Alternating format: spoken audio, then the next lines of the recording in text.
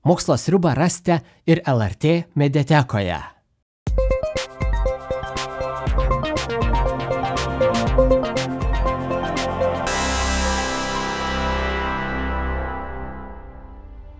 Sveiki, ar kada pagalvojame, kokia būtų visata, jei ji būtų sudaryta iš antimaterijos? Kaip veiktų pasaulis sudarytas iš antimaterijos cheminių elementų? Ar tokia visatoje šviestų žvaigždės? Ar susiformuotų planetos? Smalsu, kaip atrodytų ir kokio skonio būtų antimaterinės braškės? Šią vasarą pavyko nuvykti į pačią tinkamiausią vietą. Prancūzijoje, CERNe, aplankėme visiškai unikalią antimaterijos laboratoriją. Ja fizikai vadina antimaterijos gamykla. Antimaterijos gamykla vadinama antimaterijos gamykla dėl to, kad čia vyksta labai daug skirtingų eksperimentų susijusių su antimaterija. Antimedžiaga ir visatoje, ir pasaulyje susikuria nuolatos, bet labai greitai ir išnyksta, kas yra labai įdomu, kad mūsų visata yra visiškai dominuojama medžiagos. O antimedžiaga, jeigu jos buvo panašus kiekiai kaip medžiagos, jinai išnyko, arba jos buvo iš karto mažiau. Čia vienas iš didžiausių klausimų, kuriuos mes bandome CERNe atsakyti. Kas įdomiausia, antimedžiagai susilietų su medžiaga vyksta anihiliacija. Masė akimirksniu pavirsta energija. Susilietus materijai ir antimaterijai įvyksta didelis sprogimas, nes visa toje masėje įkalinta energija tampa fotonais, tampa labai didelės energijos šviesa. Tai mes žinom iš Einšteino žymiosios lygties E lygu mc kvadratu, kad masė ir energija yra iš esmės tas pats, tik skirtinga forma. Tai kai materija ir antimaterija susiliečia, visa masė tampa energija.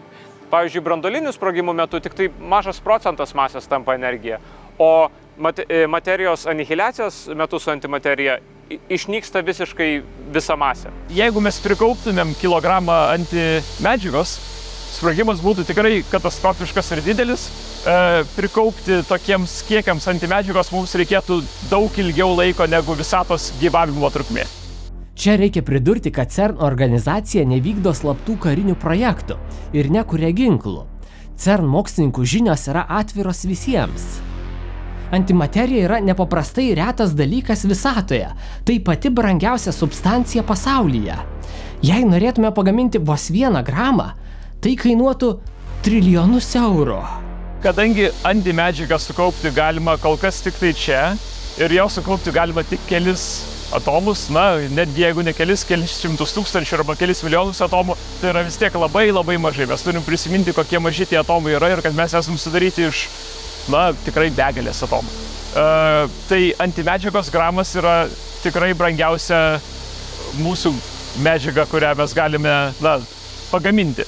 Žinoma, jos niekas nepardavinėja, nes jos netgi neišeina transportuoti. Tai Gediminas Šarpis papasakojo, kad antimedžiagos gamyba vykdoma su 628 metrų ilgio greitintuvu. Jis vadinamas protonų sinchrotronu. Tai yra šiek tiek mažesnis žiedas negu pats LHC ir jame sukasi protonai, bet tada vietoj to, kad tuos protonus nusiųstumėm į didesnį ir didesnį greitintuvą, kol jie pasiektų LHC, mes vietoj to jos tėškiam į sieną, kitaip tariant į taikinį, ir atsiranda daug visokių dalelių. Vėl įvyksta tie vadinami dalelių dušai ar particle showers. Kaip sužinojome ankstesnėse laidose, įgreitindami daleles joms suteikiam daug energijos. Pavyzdžiui, didžiausiame CERNo greitintuve mažyčiai protonai pasiekia beveik šviesos greitį. Jie skrieja beveik milijardo kilometrų per valandą greičiu. Net nepalyginsi su mūsų automobilių greičiais. Bet kai dalelė susiduria, ši didžiulė energija virsta mase. Staiga atsiranda daug naujos masės, daug naujų dalelių. Maždaug pusė jų yra paslaptingos antimedžiagos dalelės. Šiuo atveju tu nesuduri 2 protonų, bet tu šauni protonų srautą, protonų spindulį į taikinį, į kažkokią sieną, ir tas protonų spindulys sąveikaudamas su materija iš tos sienos sukuria įvairiausių dalelių. Ir kai kurios iš tų dalelių yra antidalelės. Mes tikriausiai ten turėsim antielektronų, antiprotonų, antipionų ir antikaonų ir visokių įvairiausių kitų dalelių, bet mums specifiškai reikia antiprotonų, tai mes naudodami elektromagnetinius laukus išfiltruojam visas kitas daleles, kad liktų tik tai antiprotonai. Įsivaizduokime tokią situaciją. Susitinkame su mūsų Lietuvos sportininku disko metiku Mykolu Alekna. Paprašome atlikti neįprastą metimą. Sportininkui į rankas duodame arbūzą. Paprašome arbūzą iš visų jėgų mesti į sieną. Galime įsivaizduoti įspūdingą vaizdą. Netrukus arbūzas trenkėsi į sieną, išsitaško, atšokę gabalai su sėklomis skrieja į šonus. Panašiai po dalelių susidūrimo į įvairias puses skrieja antidalelės. Norėdami iš jų pagaminti antiatomus, fizikai turi jas sustabdyti. Tai aplink mus, aplink visą šitą angarą yra išsidėstęs AD, antiprotonų deceleratorius, tai reiškia lėtintuvas. Mes pripratę kalbėti apie greitintuvus, bet kai sukuriam antimateriją ir norim ją pagauti, mes ją sukuriam su labai didelė energija. Ir kažkaip reikia tą antimateriją, šiuo atveju antiprotonus, sulėtinti. Kai mes važiuojame automobiliu, stabdymui naudojame stabdžių kaladėles. Kai leidžiasi daugkartinio naudojimo SpaceX Falcon 9 pirmoji pakopa, ji į atmosferą stabdosi degindama kurą.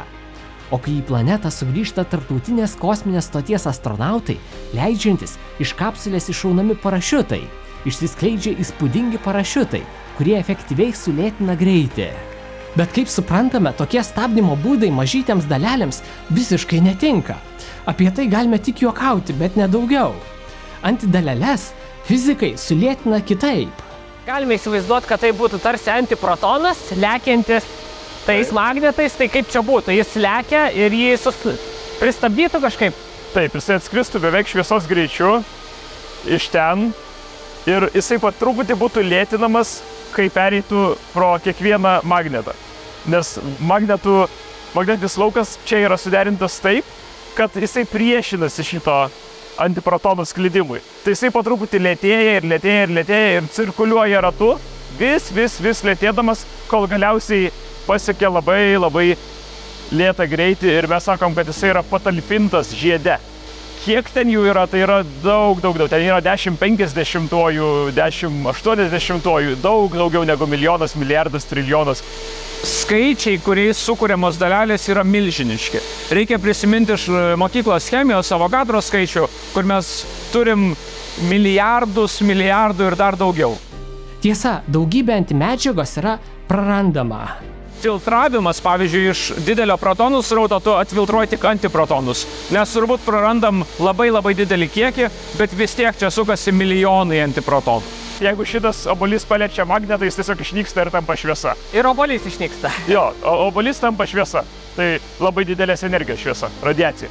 Kam reikia va šitų gelžbetoninių sunkių blokų? Ar čia pamatai šito pastato, ar čia būtent apsaugo gal nuo tos radiacijos? Jo, teisingai, mes iš tikrųjų dabar stovim ant antiprotonų deceleratoriaus. Tai mums po kojom yra žiedas, kuris sukasi aplink visą šitą patalpą. Ir šitie gelžbetono blokai būtent apsaugo nuo įmanomos radiacijos, kuri galėtų gal atsirasti antiprotonam lėtėjant. Teoriškai įmanoma, kad įvyktų kažkokia katastrofa ir spindulys pabėgtų. Mes taip ir vadinam beam runaway, kad spindulys pabėgo ir šauna kažkur į sieną. Žinoma, toks spindulys būtų pavojingas žmonėms, tai iš tikrųjų šitas baltas balionas apačioj, jisai visą laiką stebi... Jisai visą laiką stebi ne antimaterijos, bet radiacinį foną. Ir jeigu jis pamatytų, kad radiacinis fonas yra didesnis negu normalus kasdieninis radiacinis fonas, iš karto skambėtų alarmas, degtų raudona šviesa ir visi turėtume evakuotis. Mums reikėtų sprukti pro tas duris. Jo, mums reikėtų bėgti pro tas duris, bet taip niekad nebūna, bet vėl. CERNas imasi visų įmanomų priemonių, kad tokios avarijos neįvyktų. Bet lėtinimo procesas tuo nesibaigia. Dalelės vis dar turi per daug energijos. Galutiniam sulėtinimui fizikai jas nukreipia į eleną, maždaug 30 metrų žiedą. Čia apačioje mes matom eleną, tai yra Extremely Low Energy Antiproton Attenuator arba labai žemos energijos antiprotonų kauptuvas. Ir tas kauptuvas irgi paima mažos energijos antiprotonus ir juos sustabdo praktiškai iki nulio. Šito žiedo diametras jau yra gerokai mažesnis ir šviesos greičiu judančių antiprotonų mes tikrai ten išlaikyti negalėtumėm. Bet šitas žiedas būtent ir vadinasi Elena, labai žemos energijos antiprotonų žiedas. Tai šiuo žiedu antiprotonai jau juda visai neblogai suprantamais greičiais. Na, jie gali būti 10% šviesos greičio, 5% šviesos greičio. Ir šiame žiede dar sulėtinti antiprotonai yra perdodami į skirtingus eksperimentus. Man šitas mažas eksperimentas labai patinka, nes jis toks kišeninis. Jį galima apčiuopti, apriepti, galima matyti vienu metu. Jis nėra 27 km kaip LRT, o jis yra mažas, gražus greitintuviukas. Pirmieji antivandenilio atomai CERNe buvo pagaminti prieš 18 metų. 2011-aisiais juos pavyko įkalinti maždaug 1000 sekundžių. Įsivaizduojat, mokslininkai turėjo beveik 17 auksinių minučių. 17 minučių, per kurias galėjo tyrinėti antivandenilio savybės. Tuo tarpu antiprotonų išlaikymo rekordas siekia net 405 dienas. Taip ilgai antidalelės nesusilietė su materija. Galima įsivaizduoti kaip vonelė sudaryta iš magnetinių laukų ir toj voneliai antiprotonai arba netgi antivandenilis gali skraidyti nuo sienos iki sienos, nes jie visada atsimuša į lauką. Antimaterija negali egzistuoti ten, kur yra materijos dujų, nes jinai iškart išnyktų. Todėl reikia turėti labai tyrą vakuumą, labai tuščią erdvę, kur nėra jokių oro molekulių, jokių kitų dujų, kur antimaterija galėtų netyčia atsitrenkti. Tai tikrai vakuumas tuose spąstuose, toj voneliai turi būti labai aukštos kokybės. Ir reikia visada pumpuoti tą orą, kad neatsirastų kažkokių priemaišų tame vakuume. Jei norėtume šias antidaleles atvežti į Lietuvą, dėja kaimynas kurjeris nepadėtų. Antidalelių transportavimui reikėtų ypatingos įrangos. Šiuo metu tokia pasaulyje neegzistuoja.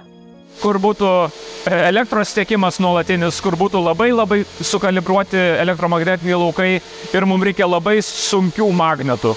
Tai dėja antimaterijos negalima įsidėti į lagaminą. Visgi fizikai svarsto apie antimaterijos transportavimą. Galbūt ateityje bus įmanoma antimaterijos atvežti ir į Lietuvą. Už manęs yra labai įdomus eksperimentas vadinamas G-bar, kuris tyrinėja, kaip antimaterija veikia gravitaciją. Už manęs esantis eksperimentas vakuume sukuria antivandenilio srautą ir žiūri, kaip antivandenilis, tai antimaterijos atomas, krenta, o gal kyla. Nes mes iš tikrųjų nežinom iš fundamentalių principų, ar antimaterija veikia lygiai taip pat gravitaciškai kaip materija. Kiek žinau, naujausiais duomenim nėra jokio skirtumo tarp antimaterijos ir materijos gravitacijos prasme. Būtų nepaprastai įdomu, jei antimaterija elgtųsi priešingai. Labai įdomus dalykas yra sukaupus šiek tiek antiatomų, antiprotonų, pradėti daryti antimedžiagos chemiją. Žinoma, niekad nebuvo sukurta sunkiųjų antiatomų, nes antimedžiaga iš karto sureaguoja ir išnyksta, bet bent jau, kiek yra žinoma, visa chemija turėtų būti ta pati. Antimedžiaga turėtų elgtis lygiai taip pat kaip ir medžiaga, spalva turėtų būti panaši, reakcijos irgi turėtų būti panašios, deja, tokioms cheminėms reakcijoms užfiksuoti ir tenai mėgintuvėlyje padaryti mes antimedžiagos niekad nesukaups. O koks gali būti praktinis antimaterijos pritaikymas? Kaip galėtume ją panaudoti atmetus ginklų pramonę? Man kilo idėja. Ignalinos atominėje elektrinėje turime daug radioaktyvių atliekų. Galbūt su antimaterija galėtume jas sunaikinti? Vienas iš įmanomų pritaikymų yra būtent leisti šitam srautui antimedžiagos arba medžiagos sureaguoti su branduolinėmis atliekomis ir tada tie atomai, kurie yra labai sunkus ir kai kurių iš jų pusėjimo trukmė yra labai ilga, gali būti 10 000 metų, galbūt sunkieji atomai suskiltų, liktų tik atomai, kurie jau yra arba labai mažai radioaktyvus arba neradioaktyvus ir to mėginio pusėjimo trukmę mes galime efektyviai sumažinti netgi kelis kartus arba iš viso kaip ir deaktyvuoti radioaktyvias medžiagas. Bet čia dar yra pakankamai aktyvių tyrimų sritis ir tai dar nėra įgyvendinta. Visgi antimedžiagos gamyba šiuo metu yra nepaprastai brangus ir sudėtingas procesas. Pasak Mindaugo Šarpio, norėdami sukaupti akimis matomą antimaterijos lašelį, nedidelį lašiuką, užtruktume milijardus metų. Jei kas turite idėjų, kaip pagreitinti ir atpiginti šį procesą, pasidalinkite mintimis su dalelių fizikais.